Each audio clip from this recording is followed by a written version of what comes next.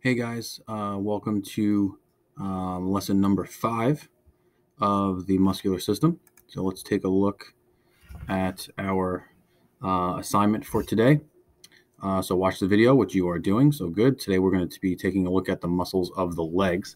This shouldn't take too long since it's only a little bit of muscles. It shouldn't be all that much. We do have about 20 or 23, if I remember correctly, done so far, with the head and neck, the arm and torso.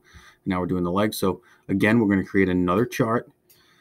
That chart's going to be the same as the other charts that you have made, with 4 columns across the top: the name of the muscle, the origin, the insertion, and the action of that muscle. Okay. And just to let you know that on April 6th, which is Monday, which is the next time we meet, the assignment will be to take your test on Kia. All right. That test will only be available during the 9 a.m. to 11 p.m. Window. And please, please, please make sure that you begin that exam prior to 11 o'clock. Okay. I would actually say you should start that exam prior to 10 o'clock at night if you're going to wait that long. Because I don't know. I've never done this with Kia before, so I'm not sure if it shuts you out at 11 o'clock. Even if you started it at 10:30, you have an hour to take the test. I think it's an hour, if I remember correctly, to take the test. So yeah, please give yourself ample time to do that. And don't forget to take it if you forget to take it, or if it doesn't get registered, then you will receive a 0 for it. So let's not have that happen, okay? So let's get into it real quick. So muscles of the leg. First one, gluteus maximus. That's the one we all know and love as the butt cheek, right? So this is a right gluteus maximus. And we said before, if it's called anything, if there's any like adjective afterwards, okay, gluteus maximus, that usually means there's a minimus or an opposite to what that muscle is. And there is. If we take away the gluteus maximus, there is a smaller muscle that is very, very similar in shape and size, not size, shape and action. They originate and insert almost in the same areas, and they're going to do the same overall action. And the action of this muscle is actually to bring your leg backwards, right? So people who ice skate, okay, hockey players, tend to have very defined gluteus maximus muscles. Because they have to push backwards with their feet all the time in order to project themselves forward.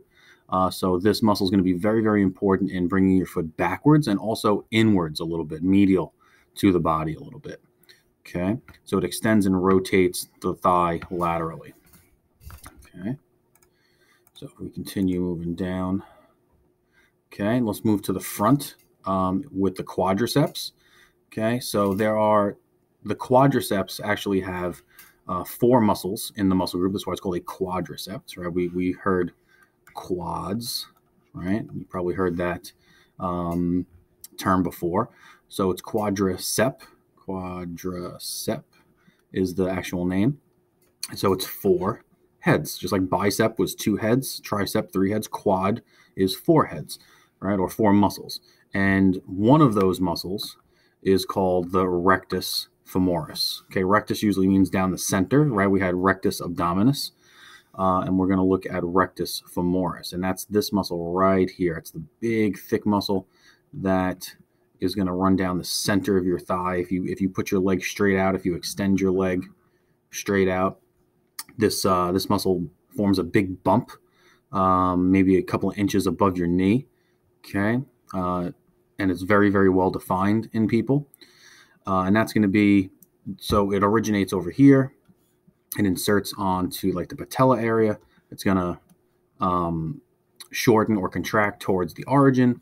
So when this contracts and shortens towards the origin, it's going to lift or extend or straighten the leg, right? So if I have a person here and their leg is bent and this is the knee, okay, if that quadricep shortens towards the origin, this leg is going to go up and straighten out. Okay, it's going to increase the angle, right? So the angle here is 90 degrees. If we extend our leg, it makes this angle 180 degrees. So it makes our angle bigger, right? So that is the rectus femoris. That's only one of the muscles in your quads. Okay, we might not talk about all of them. Okay. Another muscle now this is the anterior portion, right? This is anterior. The gluteus maximus was posterior, right? That's on the back of you. Your quadriceps are on the front of you. Okay, so we're staying on the anterior view here. Okay, and this muscle is called the gracilis muscle. This is the technical term for your groin. Okay, and let me move to red here. Okay, and the gracilis is this muscle right here that runs along the inner part of your thigh. Okay, right there. Okay, it's a terrible color that I chose, but that's okay. Okay, right over here, this muscle right here, and that is called your groin, and it's going to help. It originates over here. It inserts down here on the medial side of your knee. And what it's going to do is when it shortens towards the origin, like always. It always shortens towards the origin. And that's going to help actually pull your leg back inwards. And if we remember that name of that particular motion or that movement, okay, when we're adding our limb back to us, that is called adduction, right? Adduction. Okay, we're adding it back to us. Okay, muscles over here on the outside, the lateral side of our thigh, are going to go outwards and abduct. Okay, but our gracilis is going to adduct. Okay, our groin is going to adduct. Okay.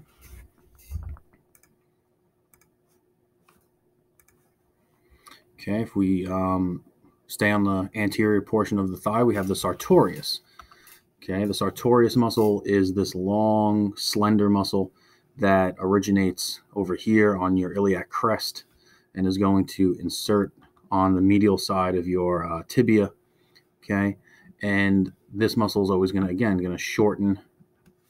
Okay, towards the origin, and it's going to actually rotate.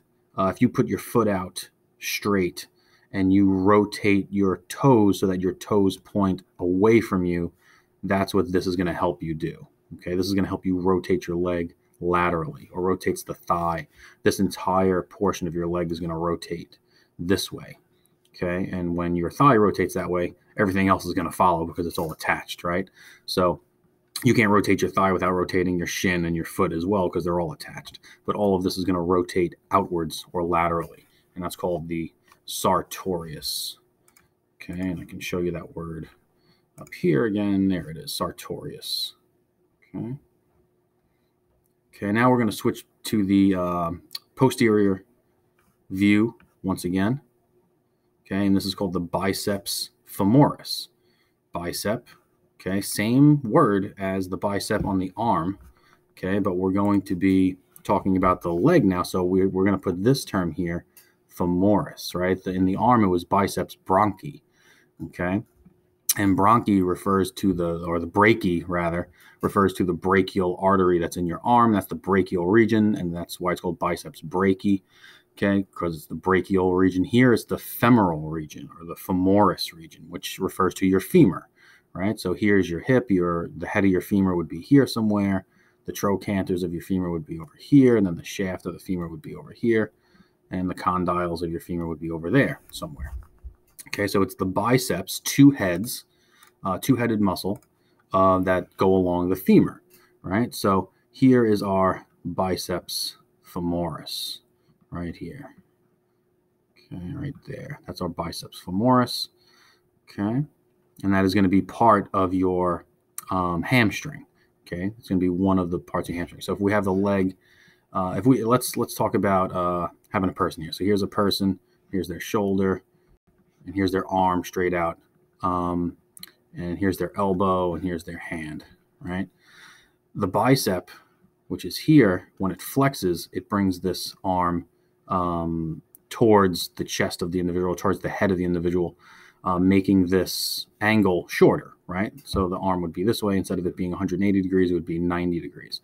Same thing with the leg. So if we draw that same person, here's their back.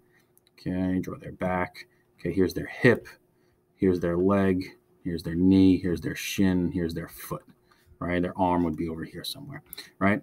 The biceps femoris is going to flex the same way the arm flexes. So instead of the arm's going to flex in front of you, your leg, if we flexed it and put the foot here, okay, the leg flexes behind you, but it does the same motion. So the bicep on the arm and the bicep on the leg, they do the same exact function. They both flex a muscle, right? Because they're shortening the angle, right? This angle is 180, this angle is 90, this angle was 180 if the arm was straight out, and this angle is 90. So they do the same thing, but in opposite directions because the joints are in opposite ways, right? The hinge of your arm bends forward in front of you, the hinge of your leg bends backwards, okay? But same basic function.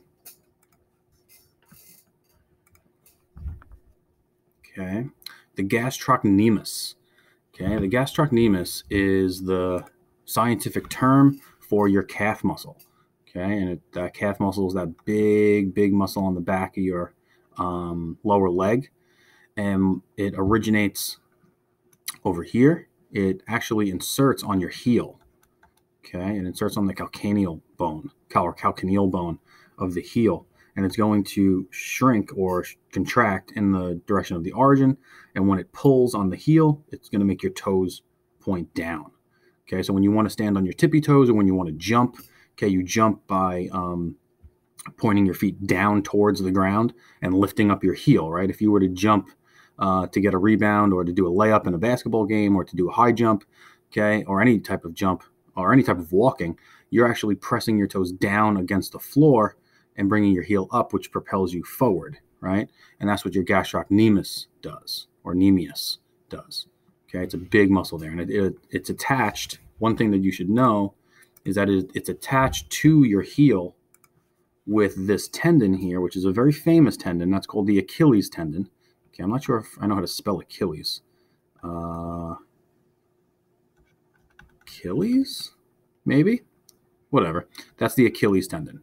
Okay, and if you slice the Achilles tendon, okay, you can no longer control your foot going down, right? You can still control your foot going up. You can still do dorsiflexion, right? Because the tibialis anterior over here, okay, is going to help pull the top of your foot upwards, okay? But you cannot walk, essentially. You can't push your foot down, okay? The only way you propel yourself forward is by pushing your toes down into the ground, which propels you forward, right? So if you tear your Achilles or if your Achilles gets cut, you can no longer do that. So walking is impossible if you harm your Achilles tendon.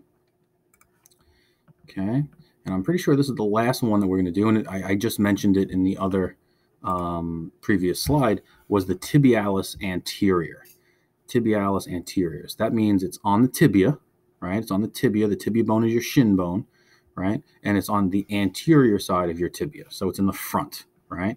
If there's an anterior, that must mean there's a posterior. So there must be a tibialis posterior as well, right? But we're not looking at that because it's probably very deep compared to this one, which is more superficial, okay? And that's this muscle right here. And that's going to originate over here. It's going to insert over your toes, okay, or over the tarsal bones, okay? And it's, like I said before, it's going to contract towards the origin. It's going to help you to dorsiflex, okay? And that's going to bring your toes upwards, okay? It's going to make your heel go into the ground. It's going to make your toes go up, okay?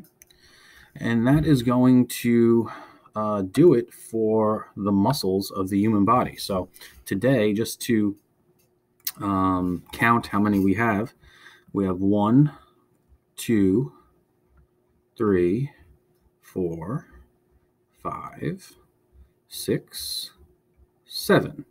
So I think that gives us an even number of 30, if I remember correctly, or very close to it, right? So we had, I want to say we had 16 or 20. We had 20 for the head and neck. We had, no, did we have 20 for the head and neck?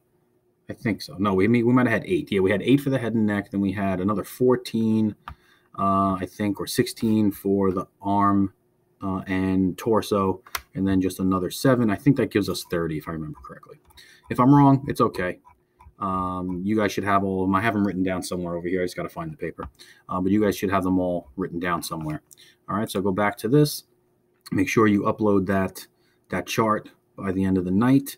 And do not forget, your test for the muscle system is on Monday, April 6th, and it's opened at 9 a.m. It's on Kia. Okay, so here are the directions for that, just in case. Log on to Kia, and you're going to take the test that is titled Muscular System Written Test. Okay, normally I would have given you guys a practical exam as well, but I'm not going to do that here. Okay, this is what I want you to do. So you have an hour to complete it. Please make sure that you have time to take the test and make sure that your device is charged. If your computer loses power and shuts off halfway through the test, I will not be able to give you access to that test again, because I'm not going to be sitting around waiting for you for 13, 14 hours for you to take that test by my computer. It's just not going to happen. Okay. So make sure that all the conditions that you need to take this test are the proper conditions with your electronics, with your household. If you think you're going to be interrupted or anything like that, don't take it at that point. Take it at a time where you're not going to be disturbed. You are not to use any outside sources. You are not to use the internet. You are not to use your notes. We are relying on an honor system and an honor code. Please do not share or talk to anybody else about the test. I'd really appreciate that. We're going to try our best we trust you guys, and we're going to hope that you guys do the right thing. Okay. After you are done with the test, and again, that test must be done prior to 11 o'clock. Please fill out a document. Just open up a blank document, and on that document says, Mr. I completed the exam. Thank you. And then put your name at the end. I just want to know that everyone completed the exam. Okay. So just on this assignment, just add a document that says, hey, Mr. I, what's up? I completed the test. Thanks. Have a good weekend or whatever. Okay. Because after this is Easter break. I'm pretty sure the next, we don't have class again until 4/20, April 20th. All right. So if you have any questions prior to the test, please email me. Do not ask questions on the assignments, because I have to return those responses on the computer. If you just email me and I'm on my phone, I can just answer you from the phone. All right, gentlemen, thank you very much and have a good night.